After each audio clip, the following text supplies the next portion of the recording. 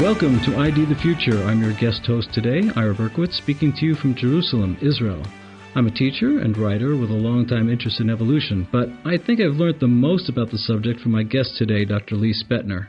His two books, Not by Chance and The Evolution Revolution, demonstrate adroitly that Darwinian evolution should finally be retired. As well, Dr. Spetner makes a strong case for his own hypothesis about how evolution really works. Dr. Spetner's credentials are extensive. He has a Ph.D. in physics from MIT, taught graduate-level courses at Johns Hopkins University, and worked for decades in military electronics R&D. He's written dozens of papers and holds a few patents to boot. It's a privilege to be speaking with him today. I want to kick off today's conversation by talking about the problem of convergence. Dr. Spetner, for those new to the concept, and as a refresher for everyone else, what is convergence?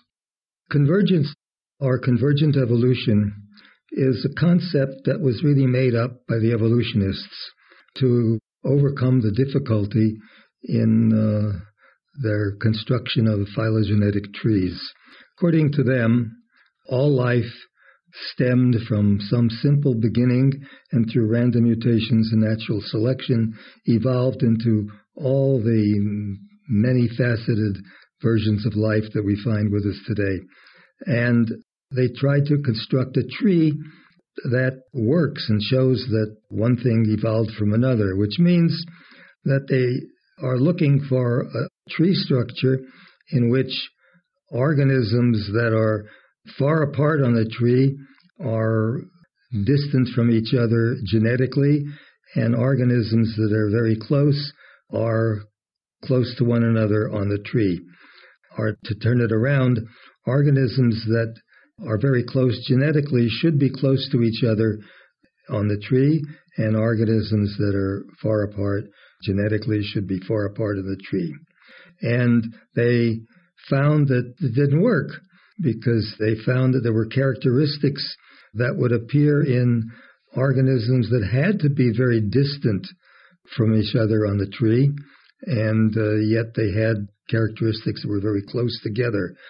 So they made up the concept of convergence and says, aha, there's convergent evolution. But for convergent evolution to occur, it's even more improbable than evolution itself. Look, in order for convergence to occur, the adaptive mutations that occur have to be pretty much restricted, because if I could get a large number of different adaptive mutations, if they were possible, then, as Stephen Jay Gould said, if you replay the tape of life, it would come out something much, much different, which means that it'd be very unlikely to get two organisms evolving the same thing independently.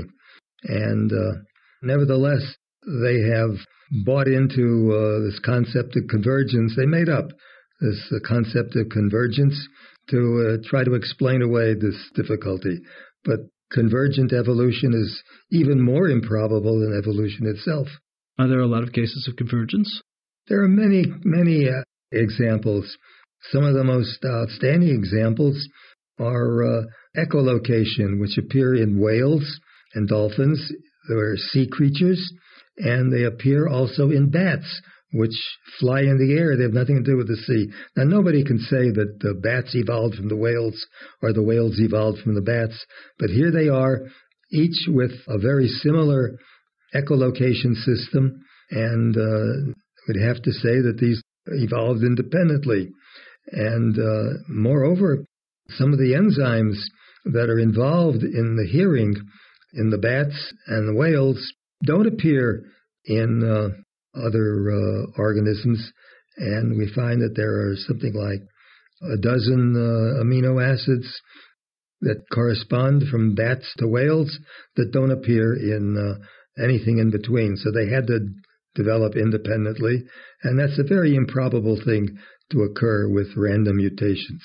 So they're genetically similar in the source of their echolocation, but other than that, they are miles and miles apart. Which means that they, according to them, had to evolve independently. So they made up this concept of convergence. Which really doesn't explain anything. It's merely saying, okay, here's the problem, we'll call it a name. Well, what it is, it's a case of giving a name to our ignorance, that's all. You're right, it doesn't explain anything. Okay, let's turn to the famous finches of the Galapagos Islands. Under natural selection, millions of years of random mutations would have been needed to produce such variety. But you offer a very different explanation, what you call the non-random evolutionary hypothesis. What is the non-random evolutionary hypothesis, Dr. Spetner? And how would it explain the variety that we see among these finches?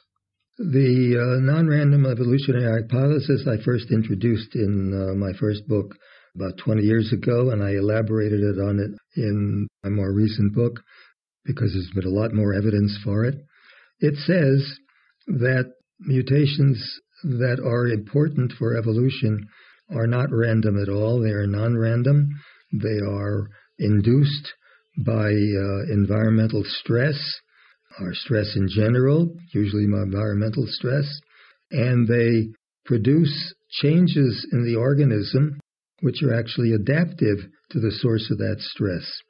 Now, coming back to the Galapagos finches, although the Darwinists have said that it takes some 5 million years to develop Darwin's 14 species of finches from some original finch that happened to land on this island that flew in from the mainland, there was an experiment that was performed where 100 identical finches were transferred from a bird refuge in the Pacific to a set of 4 islands very close together within 10 miles of each other, which was about 1,000 kilometers away. And they left them there to live and reproduce and whatever they did. 17 years later, they came back and they found that these finches were not identical anymore, that they had filled different niches. Some had strong beaks, some had very sharp beaks, and each one was adapted to a different niche, eating different kinds of seeds. And this evolution took place at most 17 years.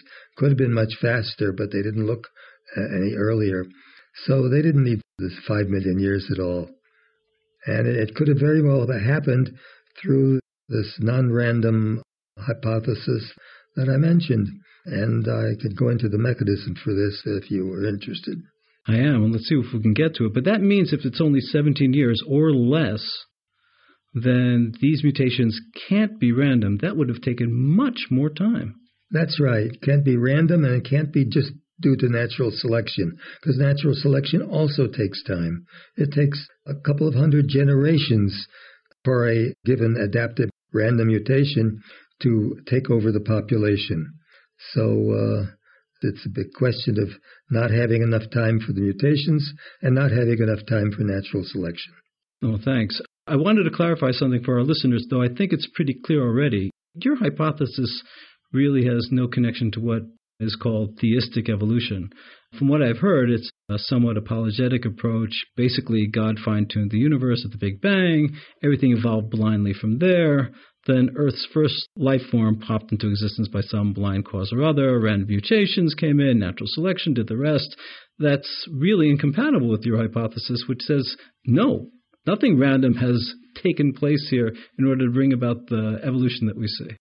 Well, I don't go into theology, but yeah, you're right. I mean, the theistic evolution, it seems to me, is a failed attempt to bring God into Darwinian evolution. But since I think Darwinian evolution really doesn't work, and I think it's just a futile attempt to make this non-theory compatible with somebody's religion. Understood. Dr. Spetner, you had mentioned that there is a mechanism. We're going to have to deal with it briefly because we are running out of time, but there is a mechanism that's already been discovered that may be driving this non-random evolution. Yes, it's known that there are elements in the genome that move around and cause changes not only in the genome but project further changes in the organism itself. And it turns out, interestingly enough, that these changes, they're called transposable elements that move around in the genome, are actually triggered by stress, usually environmental stress, and they cause changes in the organism that are often adaptive to the source of that stress, which is a very interesting thing, which means that this whole mechanism is built into the organism. And it's very difficult to say how this sort of thing could have evolved, since random mutations don't seem to work. So this is somehow built into the organism. How it got there is something that we're not able at this point to explain scientifically. But it's undeniable that the mechanism is there, and it works, and it produces the evolution that we actually see. Well, thank you, Dr. Spetner. For me, and I'm sure for many of our listeners, this has been a fascinating interview. And if our listeners want to know how it all really works, they can get the inside story from Dr. Spetner's 2 books, Not by Chance and The Evolution Revolution, both available on Amazon. This has been Ira Berkowitz for Intelligent Design, the Future. Thank you for listening. This program was recorded by Discovery Institute's Center for Science and Culture. ID the Future is copyright Discovery Institute. For more information, visit intelligentdesign.org and idthefuture.com.